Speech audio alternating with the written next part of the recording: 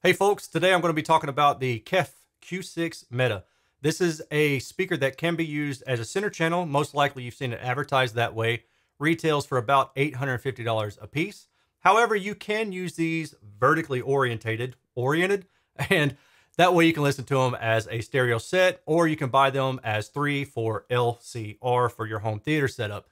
Now, when I review most center channel speakers, I'll just be honest, most of them tend to suck. And the reason I say they suck is because they might have wide dispersion at low mid-range frequencies, but as you get to the upper mid-range, then that dispersion tends to narrow, focus more toward just one seat position. I've got a whole video about why standard or most center channel speakers suck. The exception tends to be three-way center channel designs with a dedicated mid-range and a dedicated tweeter with woofers on the side. Although there are exceptions even in that. And then coaxial designs, for the most part, are very well balanced for multi-seat listening. When you have a row or multiple seats in a row for a home theater type setup, then you want a pretty broad and even dispersion. It doesn't have to be very, very broad, but the main thing that you want is for the mid-range to tweeter area to sum acoustically at the different seated positions. So when you sit off axis, which is out of the way of the tweeter in most cases, you're sitting in a null if you're sitting too far over. Maybe 20 to 30 degrees is too far over for most MTM. And M means midwoofer, tweeter, midwoofer, or mid-range, tweeter, mid-range. It's kind of the same thing. For horizontal center channels, that's never really a good thing. That's why you see most MTMs stacked vertically. Or your three-way designs might have a woofer on the bottom and two mid-ranges, and then a tweeter with the center mounted position. Anyway, I've got that all covered in a separate video. If you want to learn more about that, I really do suggest you check that out. So with this particular KEF Q6 Meta speaker, I would say that it is targeted more for the entry to mid-entry level home theater enthusiasts. And the reason I say that is because this one doesn't have all of the capabilities that the R2 Meta center channel speaker has, and nor does it have the center channel capability of the reference 2 Meta, because that's a higher line. Those speakers are more and much more money. These retail again for about $850 each. And that way you can have a good beginner to medium experience type setup.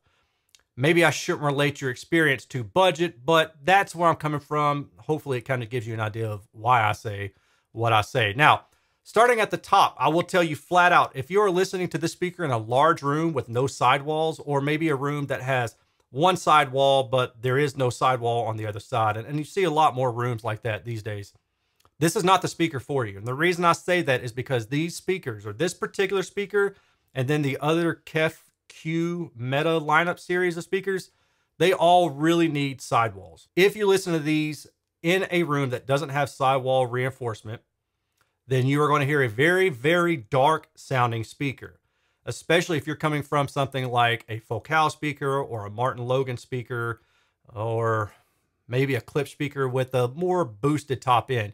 These speakers have a diving top end. And the reason for that is because they are expecting you to use these in a room with sidewalls.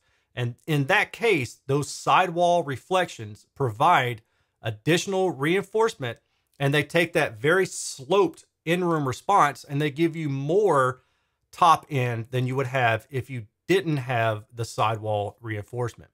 Some of this will make a little bit more sense in the data. So let's talk about what I heard in my listening room. I set these speakers up vertically oriented and listened to them as stereo speakers. I also did listen to one of them in center channel mode just to see what the seating range was like. As I said in the intro, the seating range for this speaker is pretty wide. So you've got a lot of room to have different seating positions if you have a home theater type setup where you have multiple seat positions on a couch, or maybe you have a couch against the wall over here. You've got some separation between the primary listening position and secondary and tertiary listening positions. And I cannot believe I just successfully pulled off saying the word tertiary as if I entirely knew what I was talking about. Nevertheless, this does make a very good coaxial design where you get even sound from seat to seat. So you don't have a lot of variation depending on what seat you're sitting in. That's a really good thing to have for a home theater center channel speaker. Using these in stereo, the image and the soundstage was really nice and pretty pinpoint. The soundstage radiation was relatively wide, and it's kind of about plus or minus 50 to plus or minus 60 degrees. I initially started off at about 3 feet from the wall, and I did incrementally move these closer and closer to the wall. As expected, when I moved them closer and closer to the wall, I tended to get a little bit more bass boominess. Now with equalization, you can bring this down, so that's not a problem. If you are using these without equalization, and honestly, I can't imagine that anybody buying the speaker is, but if you are, I do recommend you bring these out at least 2 feet from the walls. If you are using equalization, then you are probably using some AVR that has built-in EQ like Direct Live or something of that nature, and that will help to automatically reduce some of the peaks that you're going to get from placing the speaker too close to the wall. I consider room gain as free gain. As long as you can bring it down, you can pretty much take care of whatever else you need to. So it's not a huge issue in that regard. The space and presentation of the soundstage for a coaxial like this is really nice. Now, I'm not saying that it's as high up as some of the other speakers that I reviewed, because honestly, to do that, I would need to blind ABX test them and listen to them back to back and without knowing which one is playing. But I can say that at least on surface level, you do have a real good sense of layering and depth of soundstage and items within the soundstage. And also it sounds more spherical. And you'll hear me say that a lot in coaxial speaker reviews. Maybe that's sided bias, but I got to say that even going back 15 years or so when I was using coaxial speakers in my car, I tended to notice that was the same effect then. It just sounded like everything originated from a more broad sense rather than being strictly confined to a rectangular shaped soundstage. And I really like that maybe ambiguity of the soundstage localization. And I like the envelopment sense that you get from a speaker that radiates like a coaxial does, where it's just as wide on the sides as it is vertically. And that's another thing too, if you have multi-row seating for your home theater, or if you just like to get up and walk around in your room while you're listening to music, even though on the latter portion, you're probably not listening critically, it at least helps to have a similar tonal balance in your primary seating position when you're listening intently as it does when you're walking around the room, and these speakers deliver that. In terms of bass output and just overall SPO levels, I put the speaker pretty much where you would expect it to be put in terms of its price. The bass capability on this speaker gets down to about 60 hertz in room, so that you could probably expect it around that region. Of course, your room, your positioning is going to have as much of an effect as the measurements will show you, but it gives you a good idea of where you can start from.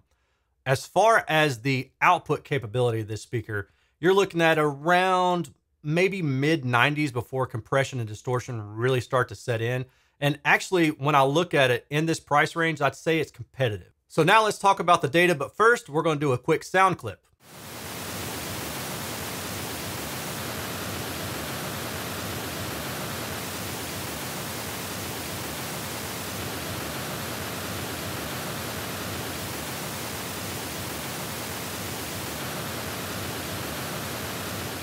And this is what you heard. Now, the first thing you're probably going to notice is, well, first of all, this dip around 1K. So that's going to make things sound maybe a little bit hollow, maybe a little bit recessed, maybe a little bit lack of attack, but normally that's going to be in the 2 to 4K region, or 2 to 3K really primarily. But the other thing that you most likely really heard is this higher frequency drop off. Now, the reason that this is dropping off is going all the way back to the beginning of the video. This speaker is expected to be used in a room with sidewalls. And when you have those sidewalls, the sound that is sent out from the side of the speaker is hitting those sidewalls and coming back to your ear. And that higher frequency is reinforced from those sidewall reflections. And therefore, you don't get quite the significant dip that this alone shows you. Average sensitivity is about 85 decibels. F3 is at 61 hertz. F10 is at 40 hertz. So again, getting down to about 60 hertz in room isn't really an issue for this particular speaker. If we look at the horizontal response CEA 2034 data set, this is what you've got. Look at the directivity down here. Really, really good. Now, this goes back to what I was saying earlier about using equalization to adjust the tonal balance of the speaker. So if you set these up in a room and you find that maybe they're not detailed enough, or they don't have enough high frequency resolution, those typical terms that I hear when people are discussing or describing a speaker that otherwise is something that I would call bright, you can land in the middle, right? So you've got a speaker that boosts the top end a lot and reviewers are like, oh, it has high resolution and it's so detailed. Yeah, or it's just bright. Then you have a speaker like this in a large room that's going to sound very dark, and that's because of the cut and the high frequency. Or you have something that is more neutral and that I would call neutral. It's not bright and it's not dark. But if you're shooting for a speaker that has more high frequency resolution, honestly, it makes me laugh when I hear those terms because I know exactly where they come from. And I wish people would just be like, the top end's boosted instead of using these stupid audiophile terms to sell you and some stuff. You can use equalization to boost the top end up a little bit more if you'd like to. If I flip the speaker vertically, like I listened to it in my stereo setup, this is what you get. And really, if you go back, there's practically no difference. This is the estimated in-room response at 0, 10, and 30 degrees for all sorts of positions. Basically, what you see here is that no matter the angle and no matter the orientation of the speaker, you're getting pretty much the same sound. That's very impressive. Most speakers are going to have significant dips or peaks at different angles depending on how you set them up. And in this case, you don't have that, which again leads us to understand why this is a good speaker for multi-row seating or multi-seat positioning for a home theater type setup. And I do want to note real fast, because I don't think I mentioned it earlier, but when I measured this speaker, I measured it laying flat in the horizontal position. Now, if I draw this line that indicates how I heard the speaker in my listening room, this is what you pretty much get. In-room extension to around 60 hertz. There's a mild dip and peak combo around, 800 hertz to about 2 kilohertz or so. You might hear that. The fact that it's a dip and then a peak right after that usually signifies something to me. If it were just one or the other, it might not stand out as much. So maybe keep that in mind.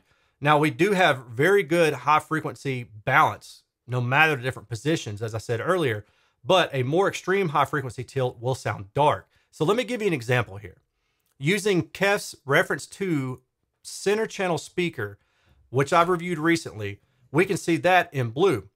And if you look and you kind of line up the mid-range here between the Q6 Meta in red, you can see that the reference 2 has a more flat-ish in-room response. It's still tilting down somewhat, but compared to the Q6 Meta, it's more flat. The Q6 Meta is tilting down pretty significantly. So even within the KEF sphere of sound, the Q6 Meta is going to sound more like a darker speaker.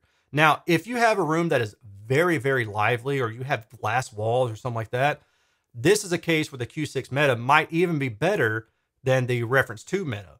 And that's important to understand when you look at the data. Burst decay shows a little bit of decay ringing maybe in the upper mid-range, lower mid-range area, but these are negative 30 decibels or so down. So, I mean, that's not really a big deal. Horizontal contour plot is about plus or minus 60 degrees. So it's going to sound nice and wide in most rooms. Note that there's a dip around 4 to 5 kilohertz. Most coaxial speakers benefit from being towed away from you, either out or in, depending on which one you prefer. If you are listening to these in a stereo setup, I would recommend towing them out, maybe past your ears and behind your head, maybe about 10 degrees or so. Not extreme, but just a little bit to smooth out this on-axis dip right here. And then if we go to the vertical, we can see that, yes, there is narrowing in the mid-range area, but it's only to about maybe 50, 45 degrees. I have a whole plethora of other examples in the other video I referenced earlier, where this region right through here is significantly cut even more. So you might be 20 degrees wide at best in some of those cases. Distortion at 86 decibels and then at 96 decibels. Multi-tone distortion shows us a similar story here. And then if we cross this speaker over to a subwoofer and cross it at about 80 hertz, you do lose some mid-range distortion, or in other words, your mid-range distortion improves. Quick dynamic compression sweep. This is the impedance resonance free. It does dip down to about 3.5 ohm. EPDR shows 1.5 ohm minimum, and that's around 100 hertz. And that does it for this review. If you have any questions, comments, or concerns, I don't care. I'm just kidding. I just wanted to be different. Yeah, for sure. Feel free to ask, and I'll answer if I have the time. The other thing that I want to mention is kind of a wrap up. So the dark sounding nature of this speaker will definitely throw you off if you're coming from something like a Martin Logan, a Klipsch, a B&W, a Focal. B&W, that was the one I was missing earlier. Where those speakers typically tend to sound bright. This is not even more neutral. It's just the opposite other way entirely. Don't use this speaker if you're going to use this in a room without sidewalls. This is better served to use in a room, in a smaller to medium-sized room with sidewalls. And don't forget, if you do have the speaker or you really just like the aesthetic look of it and you want to try it out, that has textbook directivity. And that means that you can EQ up the higher frequency if you want to. You can EQ just about whatever you want throughout the entire frequency range. And you can shape the speaker to sound pretty much the way you want it to. And you cannot do that with many other speakers, especially even in this price point. So I say give it a shot, but just keep those things in mind. And if you would like to support what I'm doing here, you can do so one of a few different ways. You can join me at patreon.com/Erin's Audio Corner, or you can use any of my generic affiliate links in the description section or the pinned comment below. And those can be used for anything that you want to buy from Amazon, Best Buy, Crutchfield, Audio Advice, anything. Doesn't matter what it is. Just click that link. I hope that sounds as cool as I thought it did. And then go buy whatever it is you want to buy. I think you got it like 24 hours for Amazon before the cookies expire or whatever. So as long as you buy it within a day, I'll get some commission off of that. And yeah, I'd appreciate it. I will talk to y'all later. Take care. Peace.